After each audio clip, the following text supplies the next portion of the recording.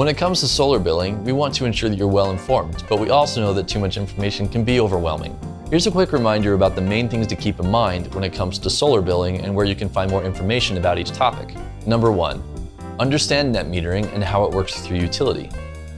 Net metering is a billing agreement offered by most utility companies that allows you to receive credits on your electricity bill. When your solar energy system produces more electricity than your home can consume, the energy is sent to the grid, and you may receive credit for the excess power on your utility bill. That credit can positively impact your utility bill and should help you see the benefits of solar firsthand. For more information about net metering, check out Understanding Net Metering, referenced in the description. Number 2. Understand how your Vivint Solar agreement works. Your agreement dictates your monthly Vivint Solar bill. With a power purchase agreement, or PPA, you pay for the power generated by your Vivint Solar system at a rate that's typically lower than what your utility can offer. With a lease agreement, you pay a fixed monthly amount for power at a rate that's typically lower than what your utility can offer.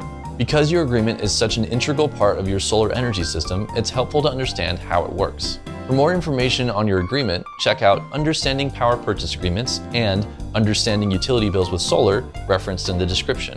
You can also visit vivintsolar.com/plans for more details on each agreement. Number 3. Understand how a true-up can impact you. A true-up bill combines all your energy usage, production, and billing fees for 1 year and presents them to you in one lump sum. If you don't know whether or not you're on a true-up plan, a true-up bill could be surprising. To learn more about how true-up bills work and what you can do about them, check out our Understanding True-up Bills referenced in the description. Number 4.